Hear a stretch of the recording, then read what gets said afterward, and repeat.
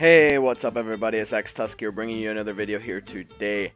And today, this is not a competitive, it's not a GTA race, it's just a tutorial. And this is a tutorial on how to get outside of Detroit. On Advanced Warfare, of course. And basically, what you have to do is you come to this point in the map right here. You don't do what I did, but you jump on top of Mid-Atlas, which is that building right there. And you just try and jump into this corner where I'm jumping right now. And you just have to like lean back, jump forward, and then go quickly in. And do that all the way to the top, and then as soon as you get to the top, go to the left, and then double jump over it. And then you can literally, once you're on top of the building, that's you. You can literally get pretty much anywhere in the map outside of it.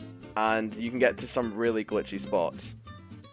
Like right here, if you do what I just did there, you start off at the bottom, and you can just work your way up by just jumping in and out of the windows all the way up, and you can get a really good advantage point on the map if you were to do this online.